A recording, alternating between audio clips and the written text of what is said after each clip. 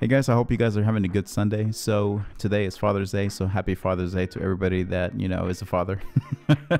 But today I'm gonna go ahead and talk about two shots, and for the first one, it's going to be future meetups. So for future meetups, this shot right here, it was actually really interesting because at first I was just trying to there's a whole it's not as deep, but there's a whole other side to it, this actual shot. So first of all, this shot, I ended up taking it outside of the hostel where I was going to stay at, because I was wanting to do some street photography, because basically I was supposed to get there at a certain time. I think 2 p.m. was the check-in, and I got there early, like 11 a.m., 10 a.m. or something like that. So I said, okay, I'm going to leave my bags at the hostel and I'm just going to go do some street photography while, I'm waiting.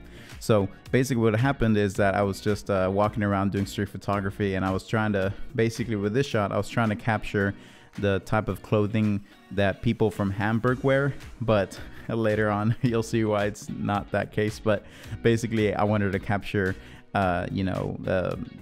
basically the style of the people in Hamburg, and that's why I ended up taking this picture. But there's a story behind this. Okay, so I end up going back to my hostel, and I check in, right?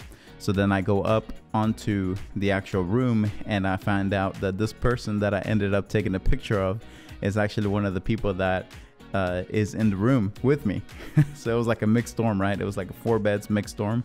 So she was in there, and then somebody else that I ended up meeting from Chicago was in there too. So I was ending up having to be in the room with both of them, and then an extra person, but the extra person hadn't gotten there yet. But I walk in, and basically everybody says hi, hey, my name is Eli, oh, this is this person. And then after that, I believe that I ended up going back out and doing some more street photography, right? But whenever I came back, they were both still in the room, and they were playing Uno.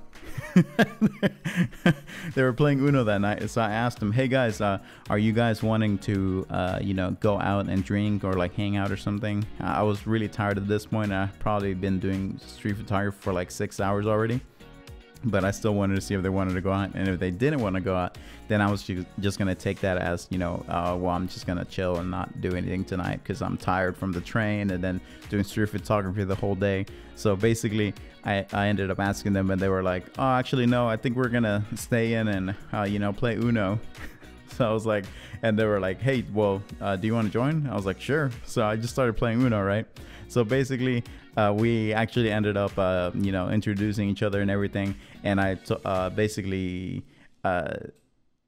we ended up talking about either going to the bar or whatnot. But at the end, we ended up just going down to the second floor of the hostel, buying some beers from the actual bar in the hostel, and then just drinking and talking and playing Uno. And that's all we did that night.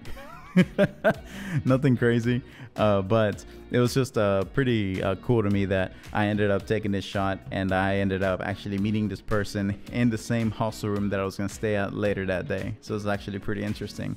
This shot itself is not super deep, and it's not me trying to capture something specific, but then I ended up finding out that she isn't even from Hamburg. She's from another city in Germany, so I kind of didn't capture that culture type of that city.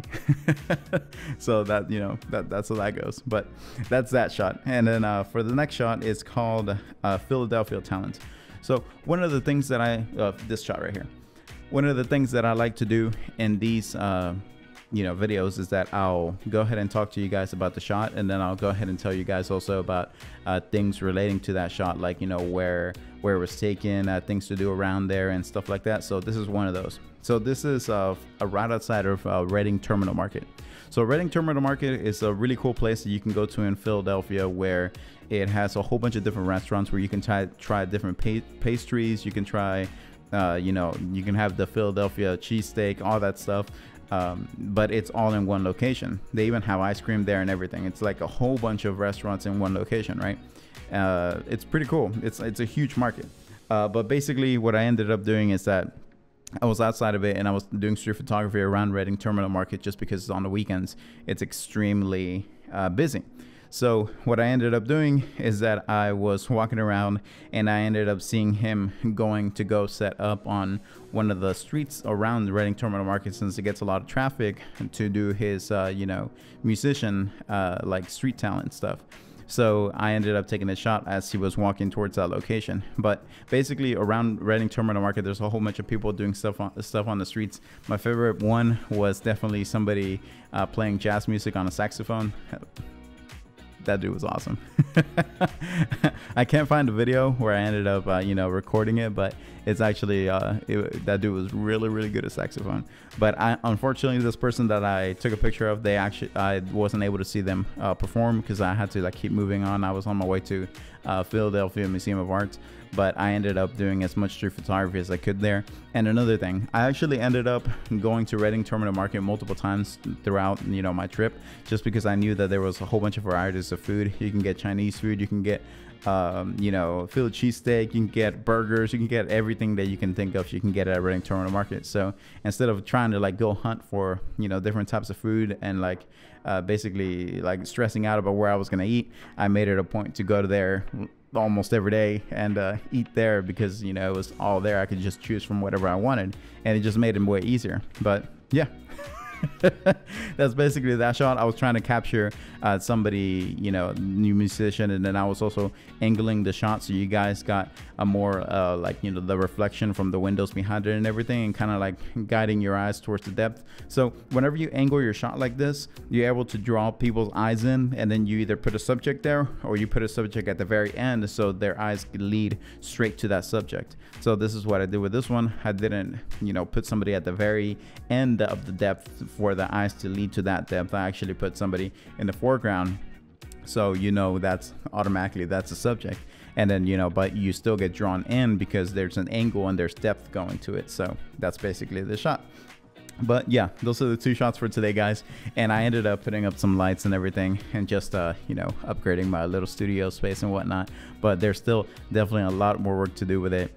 But again, I really appreciate guys tuning in and everything, and actually listening to me talk about my street photography and the stories behind them. And that was actually one of the interesting ones, because I ended up seeing, well, not the one that I was just talking about, but the future meetups, this shot right here, because it was one of those shots where I ended up meeting that actual person that I took a shot of, but later, literally like an hour or 2 hours after I took the shot.